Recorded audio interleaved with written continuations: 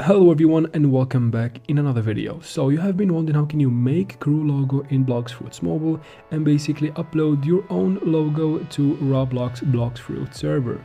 You're in the right place because today in this video I'll show you exactly how can you do that in a very easy and clear method. Just follow up with me till the very end and let's jump right into it. We're going to be using the browser, so open any browser you want and go to roblox.com and of course log into your account there. Now we need to go ahead and enable the desktop site or version of the site. Tap right here in the top right corner on these three dots if you're on a Chrome browser, and then tap on desktop site right here. Wait for the desktop site to fully load up. It's going to be a little bit zoomed out, so go ahead and zoom in and then tap on create at the top of the screen right here. So tap there and wait for the next page to fully load up.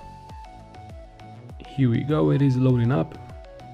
Once it does, zoom in right here and find experiences and tap on view all right next to it right here. Again, wait for the load up. It's going to be taking a little second. So from there, tap on development items in the top right corner right here. Then zoom in and tap on decals right there. Wait for a couple of seconds and then tap on upload asset. And here guys, you need to go ahead and tap on upload to upload your logo from your camera roll. Of course, you can add a name and a description and tap on upload at the bottom and it's going to be uploaded. Where can you find it now? Go back to the home screen on roblox.com and tap right here in the top left corner on these three lines. You'll get these options. Tap on inventory.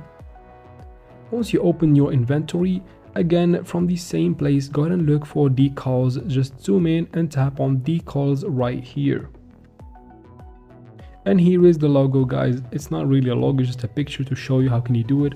I know it's a little bit silly, but just follow up with me. Go ahead and tap on it and then tap right here in the top to copy the link.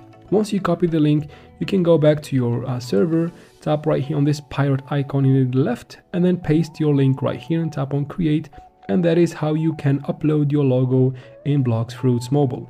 I hope this video is helpful. If it was, please like and comment down below. Leave your concerns in the comment section. I'll try to answer every single one of them. And of course, thank you very much for watching. Don't forget to subscribe and see you in the next one.